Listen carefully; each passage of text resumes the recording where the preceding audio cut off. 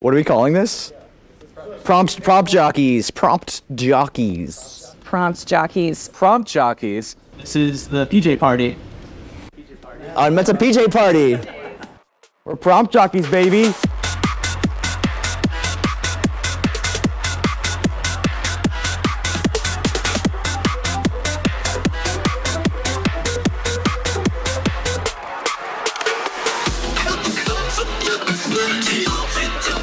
It's DJing, but harder. With DJing, you're playing usually other people's tracks.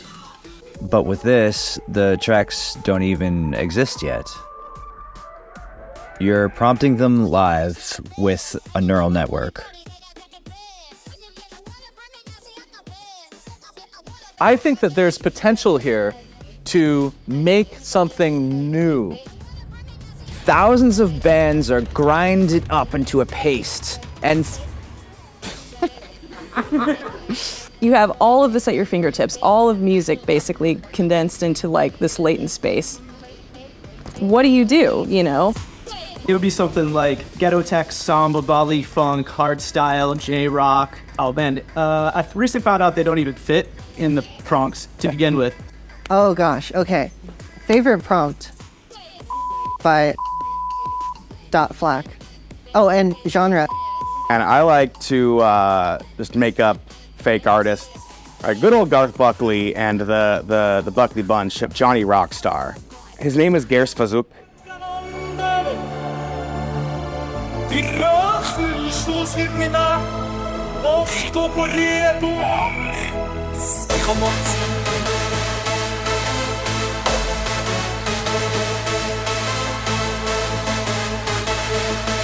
Yes, the model knows about me.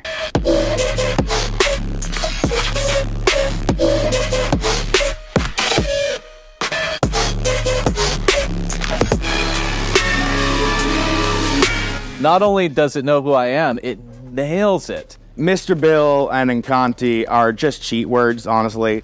If you put them in, it's automatically just an excellent song. It's this interdimensional mirror where some other alternate version of myself is on the other side, feeding back to me like what I could have been making. Right now, with prompt jockeys, this is such an amazing, new, pure expression of culture. It's just like, there's something really magical and organic about just like a bunch of people together who love music, like discovering this like totally new form of, I guess, creative expression, like Ben was saying, so. Sometimes we even build a prompt with the audience. Salsa, okay. And a second genre, Afrobeat techno.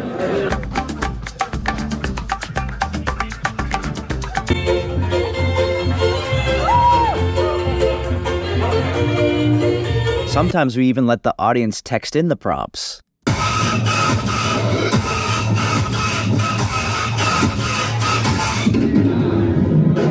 You're not going to be able to listen to the whole track before you play it. And there's something kind of exciting about doing that, just like you're sort of like going back to back with like a friend. And when you really have no idea what you're about to hear, and you're just as surprised as the audience, it is an awesome feeling.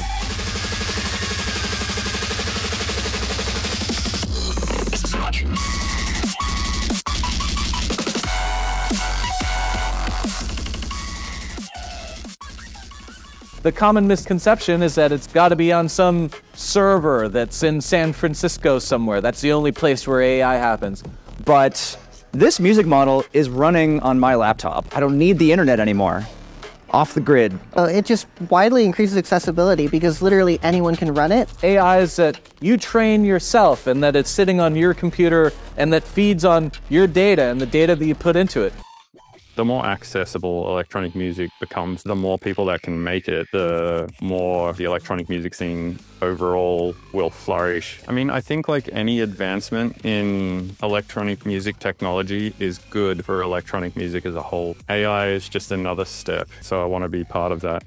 What we're trying to do is to create a new music and to have fun with it and express ourselves with it, and to further our artistry and to augment what we were already doing. That's the most exciting thing about it for me, and that's why I think right now we're in the AI golden age.